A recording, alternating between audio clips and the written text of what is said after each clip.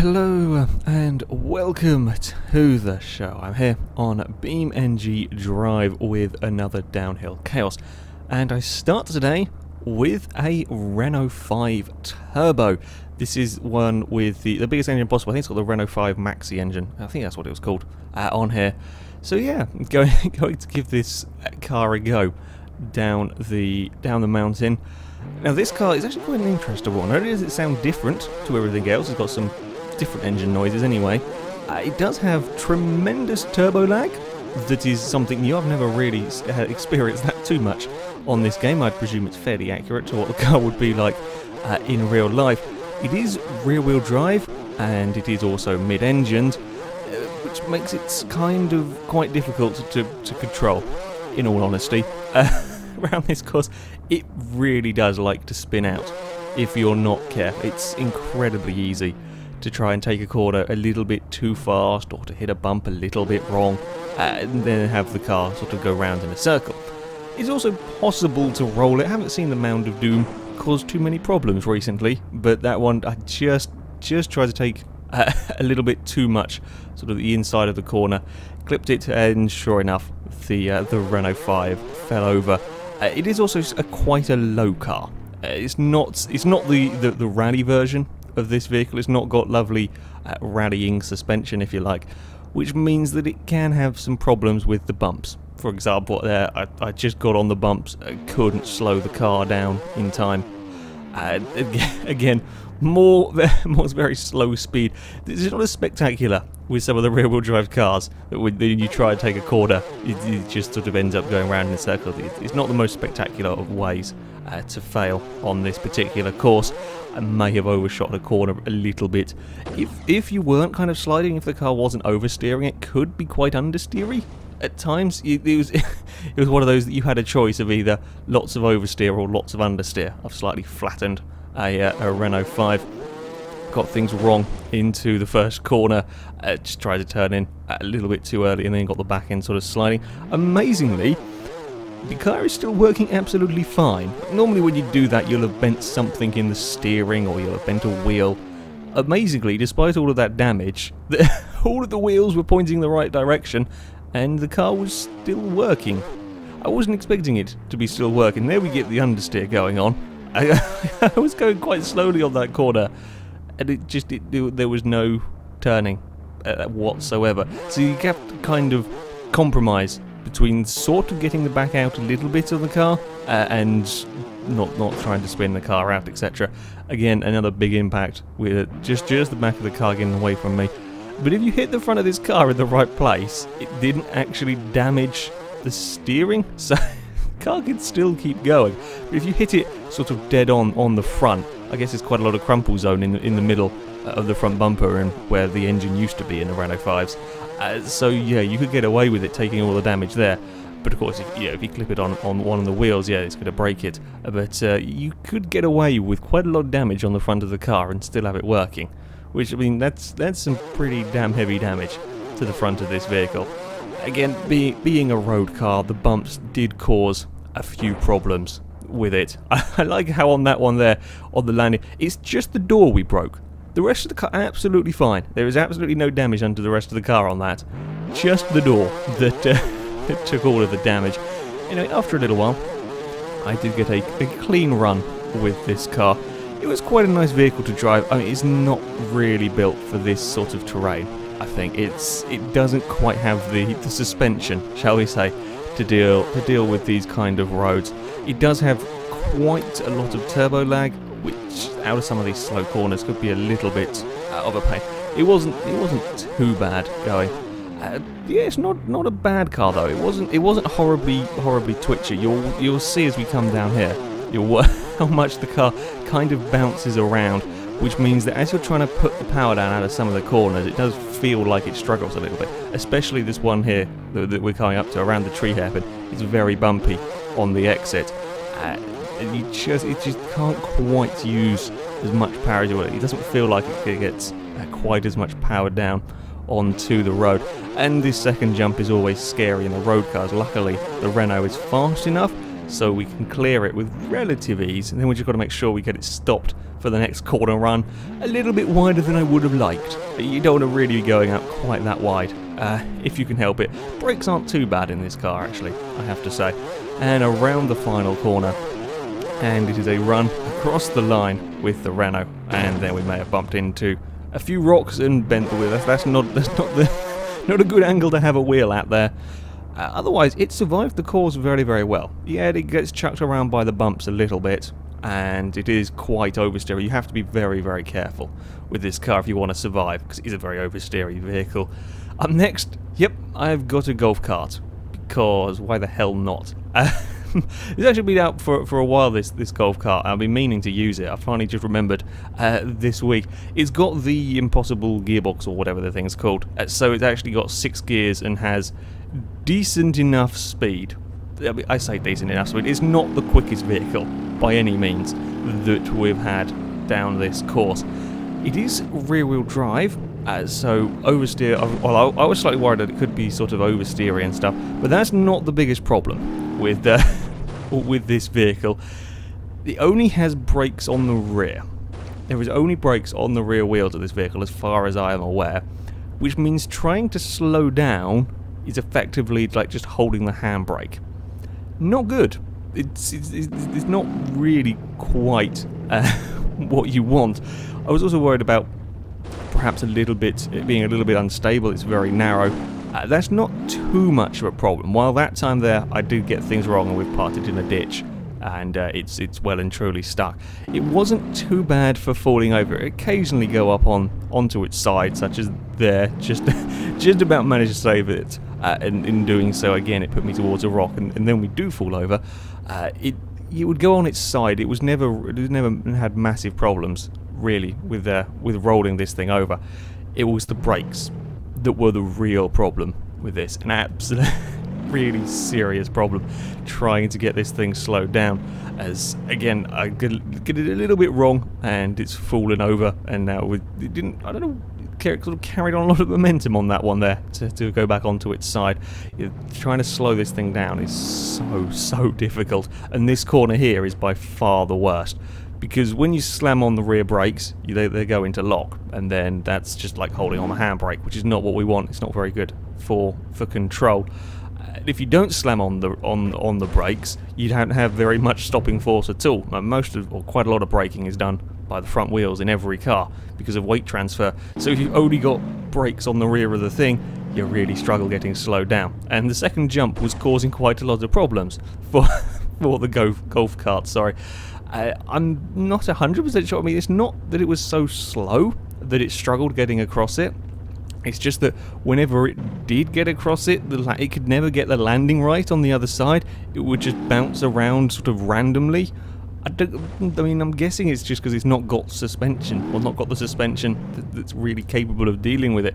I was carrying on this time thinking, well, I mean, the rolls kind of acted as brakes.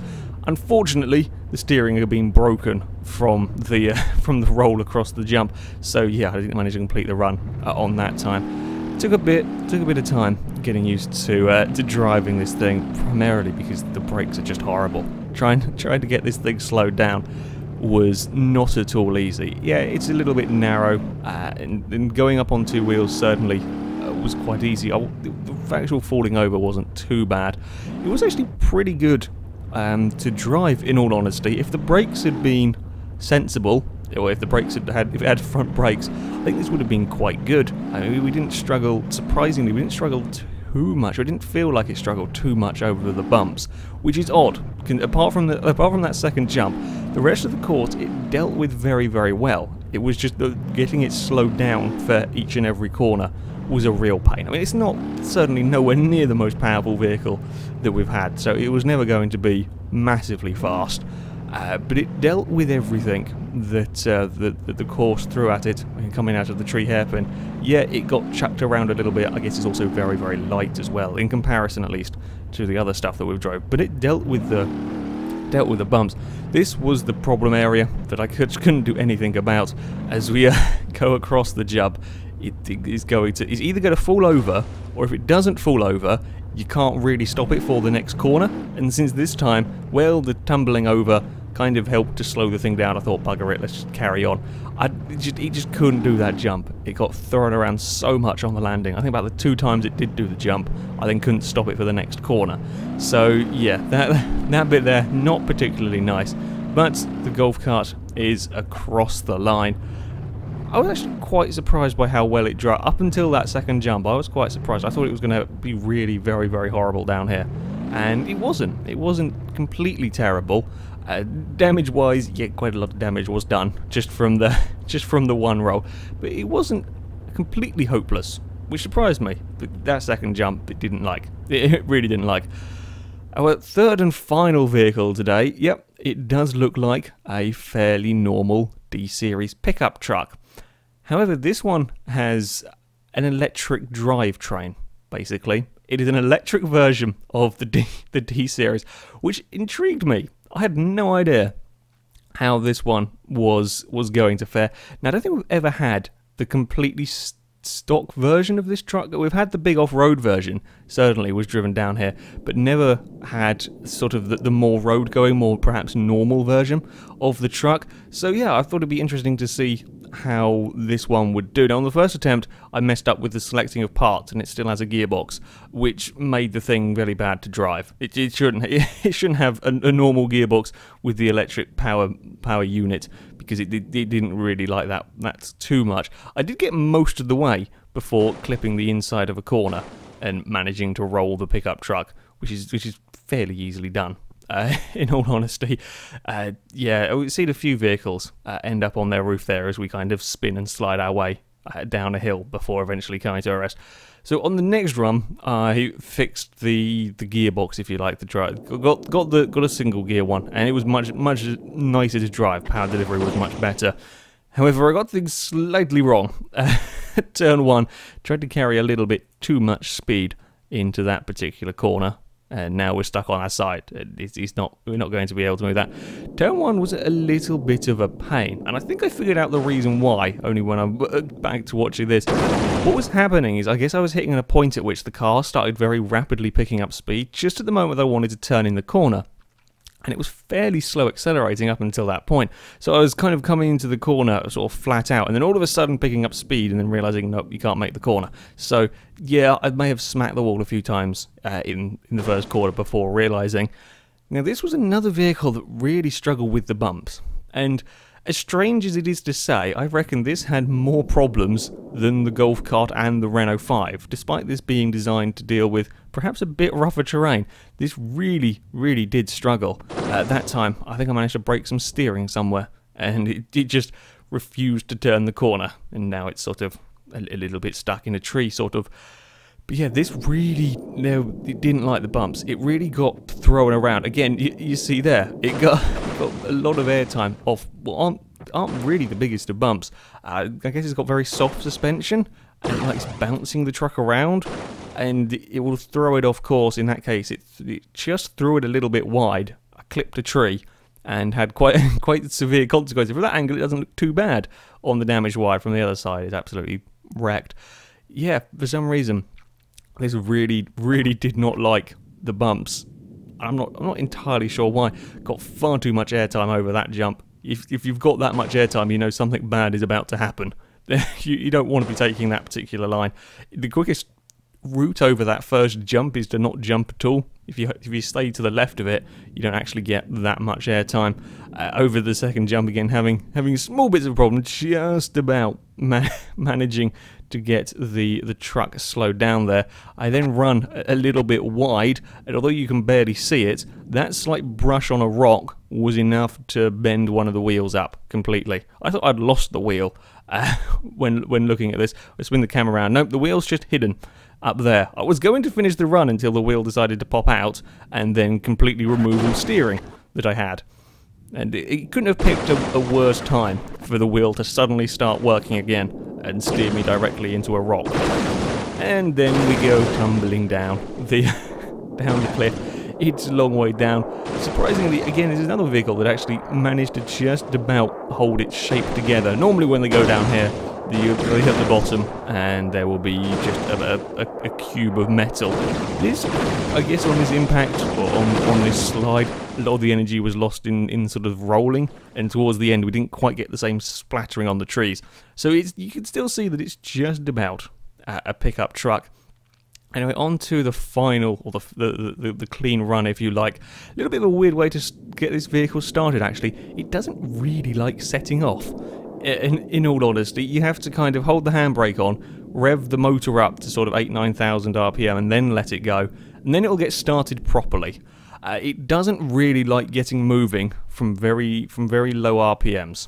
I'm not entirely sure why. It might be something to do with this game not quite liking this sort of vehicle, because electric cars are supposed to be very good from low RPMs. But yeah, this vehicle struggled sort of coming out of the hairpins. It didn't really like getting. Once it does get going, it is pretty damn quick, and that's what was catching me out in the first corner. Around the rest of this route, you never really get up to the same sort of speeds, but yeah, it could pick up speed very, very rapidly, and all of a sudden pick up a lot of speed. So it was quite scary. It would be quite scary on a faster course. Here, you just about get away with it because it never quite really gets going. It does get chucked around quite a lot on the bumps. It has quite a lot of airtime. I mean, that's not a good. It's not good to be approaching a corner with the wheels in the air and bouncing around. Although it does have just about enough speed to get over the second of the jump, and it's a much nicer landing over that particular place. I was making sure I got it slowed down this time for the second to last corner. Then there is just one more corner to go for the Jeep. This time not clipping any rocks, so we have all of the working steering around the final corner, and then just a run towards the line. It's not the quickest, the most powerful of vehicles that we've had down here, as we kind of do a half roll off the building. It's just sort of the putting the power down at the very slow speed corners that kills it a little bit. Once it does get going, it's perfectly okay, but it did struggle around a couple of the corners. Again, only damage really done to this was after it crossed the finish line. Survived the course.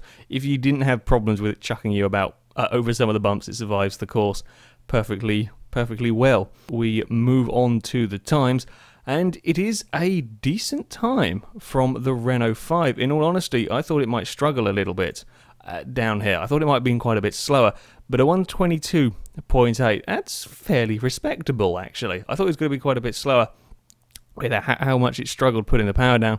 But yeah, that's pretty good. It's around the same time as the Jet Covert, the four-wheel drive version of the Pigeon. It goes quicker than the Vauxhall Vectra. That's yeah, I'd say that's a fairly respectable time. Further down, we find the electric D series, a 132.6. That's quite slow, and that loses so much time just trying to get out of the slow corners. That's why it's so far down. It's slower than the two rock crawlers. It just can't put the power down out of the corners that well. And the golf cart, that's just down to brakes. It doesn't have, well, it has them, but on the rear wheels, which is horrible.